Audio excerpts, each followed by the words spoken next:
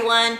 My name is Helen Jamieson for Hosanna House Canada. Welcome to this weekend's acronym word. So the word is PRO, P-R-O. It's the short version for professional, okay? So I know there's like lots of words out there that stands for pro. I've actually posted all the different types of pro words down there, but I'm focusing on like the short version of being a professional, okay? So like, yeah, okay, well obviously I'm not a professional boxer. I did that because I wanted to show you that like, obviously if we are a professional or a pro in anything, we need to have the right gear, okay? Well, not these pink boxing gloves, right? They are for boxing, but it's not for professionals.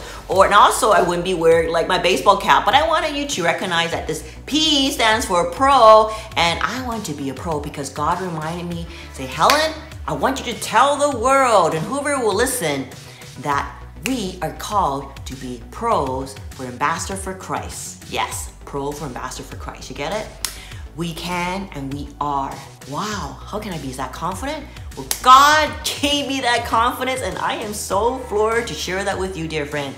So, first acronym that I was brushing my teeth today, and to be very honest, God gave me that word because my toothpaste is Pro Enamel, and he automatically gave me those three words, P-R-O. You know what it stood originally? He said, you know, Helen, you need to pray, you need to read the orders that I give you. I go, whoa, that is cool, Lord, because you know why? That totally makes sense, right? Because any professional person or pro needs to practice, need to wear the right gear, and need to have an amazing coach that will give us right techniques. And so like, yeah, when he gave me that three-word acronym, I knew it. We gotta pray first, ask for help, and then we need to read his word, and we gotta take his orders because God created us, and if you wanna be professionals, ambassador for Christ, we've definitely gotta hear from God himself because he knows what he's doing, right? So that was kind of cool. So I started reading the Bible, and I'm picking it up, and I'm reading a whole bunch of stuff, and you know what came across? Let me just catch it up and I'll let you hear for yourself, because I got my Bible here and I'm reading it, and I'm reading the Bible, and I talk about like, let me just jump to it.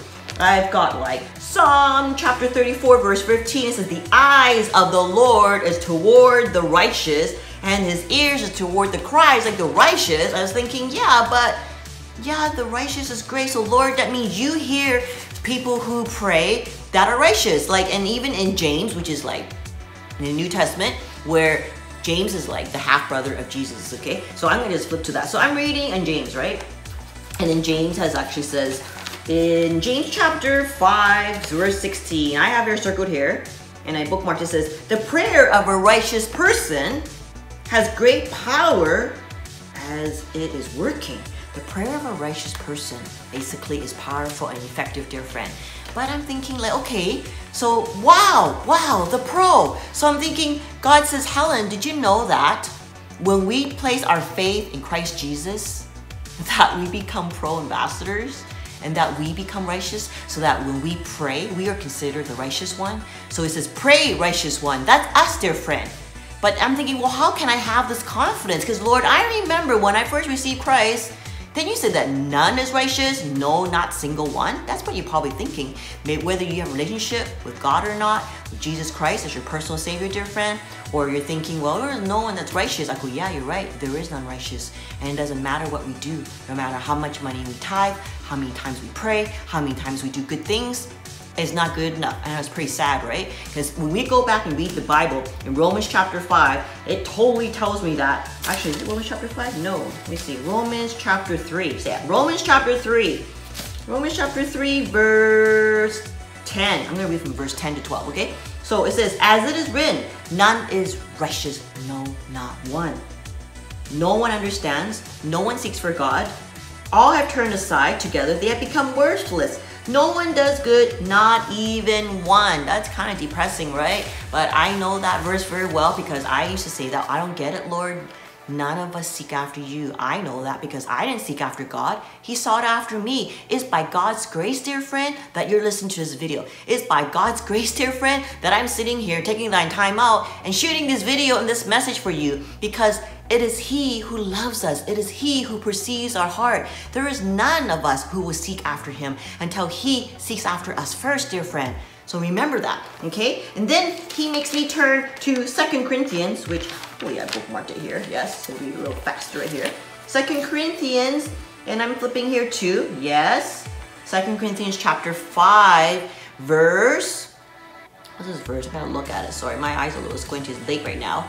Okay, so 2 Corinthians chapter 5, verse 21. This is very, very relevant because remember I just said none of us are righteous tonight, but we need to have righteousness in us because God's not going to hear anyone that is righteous, and we need to be righteous in order for God to hear our prayers, right? So, okay, what does it say? 2 Corinthians chapter 5, verse 21, among many other verses. I'm just saying this is the only one, but I love this one, okay? It says, for our sake, okay, he, which is God, God made Christ to be sin who knew no sin, so that in Christ we become the righteousness of God. Did you catch that?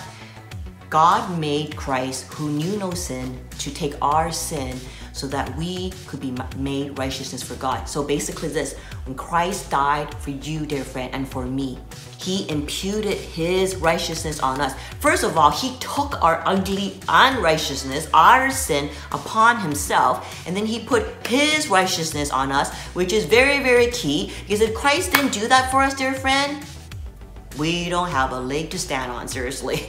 There will be no hope for us. I know that Christ died and he rose again, and his righteousness is imputed on us. And even though we are saved, dear friend, we know that Christ died for us, our past, our present, and our future sin. Does that give us the right to sin? No, we won't, because Christ did not abandon us. He has given us, and he promised those who believe in Jesus Christ, we trust and believe that he imputed his righteousness on us, and then his Holy Spirit lives in us. And that when the Holy Spirit says, you're sinning, make sure you confess. I confess, I say. 1 John 1:9 says this, if we confess our sin, our God, he is faithful and he is just. He will purify us from all unrighteousness. Did you catch that? God will purify us from all unrighteousness when we confess our sins. So therefore, even though we're saved, we gotta confess it, dear friend. When we know that we have a bad habit, we need to confess it because we want to continue to be pro-ambassadors for Christ, not only sharing the gospel and sharing this great news for others, but sharing for other people who wander from their faith. And that's also in James, the last part of James I didn't read out yet, okay? So just read the book of James. Just read the whole entire book of James, because James is like the half-brother of Jesus, and he didn't believe that Jesus was God before. He thought he was crazy. But because he witnessed it, that Christ rose from the dead and he was resurrected, and he saw him with his flesh and blood, and he finally believed that his half-brother was really God himself. So read the book of James. Lots and lots of truth there. He says that we who are righteous have effective, powerful prayers, and we are able to help others. Because when we pray and we confess to each other different sins, dear friend, we can have effective prayers. We who will and are righteous because of Jesus Christ. God hears our prayer, dear friends. When we confess our sins, so there's no barriers that blocking it.